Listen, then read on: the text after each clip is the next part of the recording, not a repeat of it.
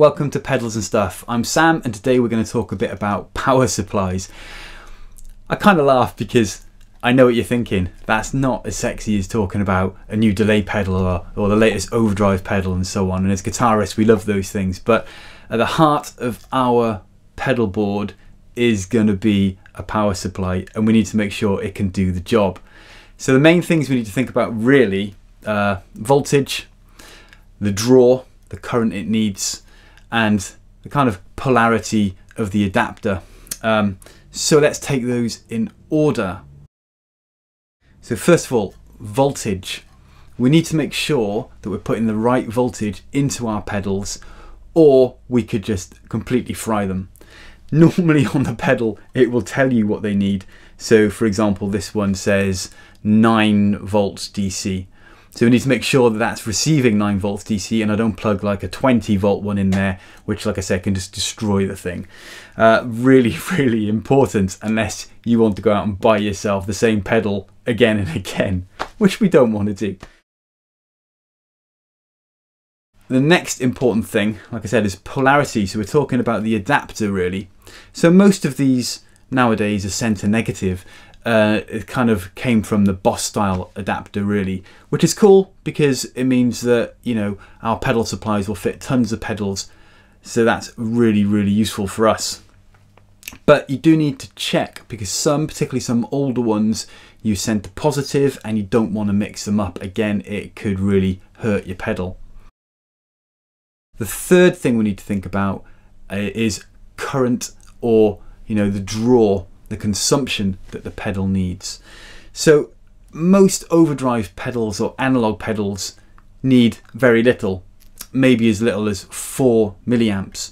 But the digital devices that we're using more and more today, particularly kind of the multi-effects units and so on, often need a lot more than that, up to 400 or even more milliamps. So we need to make sure that the power supply we're using can supply enough for all of those pedals to work properly.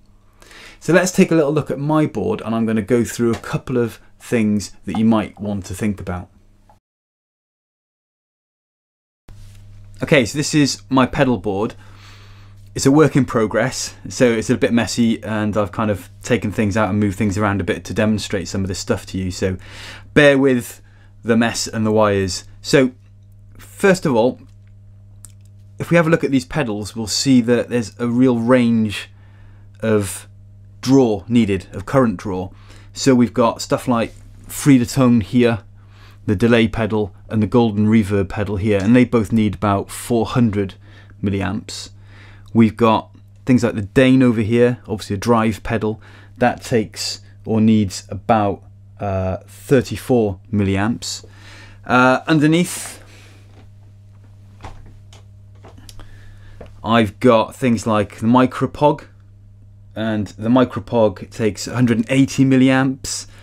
The Soloist, I couldn't find information on it, but I'm going to assume it's similar to other tube screamers, so probably around 7 milliamps.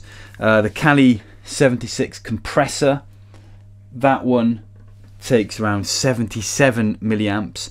And other common ones, for example, like an op amp, Big Muff Pi takes around 5. Boss OD and an SD1 take around 4 milliamps. So, in general, kind of drive pedals take less, and analog pedals take less than digital devices like the delay and reverb I've got up here. So I'll give you an example of why it's really important to understand the power draw needed. If they can't draw enough power, then they're not going to work properly. So for example, at the moment I've got my Line 6 wireless, my Relay G10S here plugged in, but you'll see that it's got this red light up.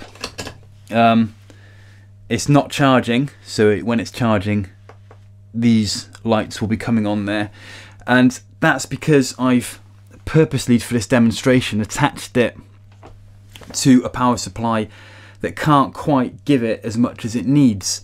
And it was fine for the first 10 minutes and then it just died on me, and that's what you can expect, for example, if you're not giving it enough power. So what I'm going to do is I'm going to switch some wires around now so I can make sure it has got enough current going to it, and we'll see that that rectifies the power problem to an extent straight away. So let's just check that out. Alright, I've now switched the line 6 over to a power supply that is giving it enough current, and you can see now it's charging and it's looking happy. However, if you listen, you might just hear that buzzing. There we go. That wasn't there before. And if I turn on a drive pedal, let's go with this one, you can hear all that noise.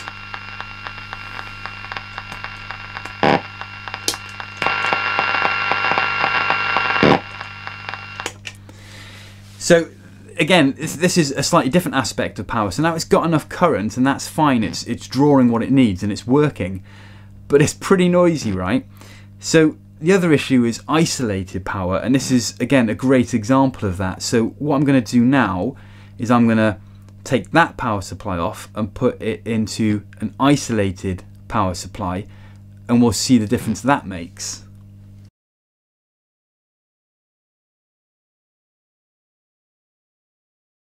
Alright, so now it's in an isolated power supply. So what I've got here is the Time Lord from the Gig Rig, which is an isolated power supply, which is going to give us enough power coming from its distributor here.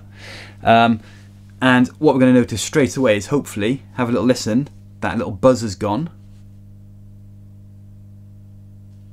So totally silent now, no buzz at all. And if I turn on my pedal, much quieter.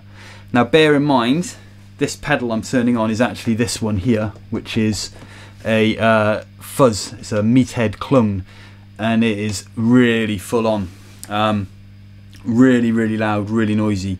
So to be that quiet with a pedal like that's quite amazing.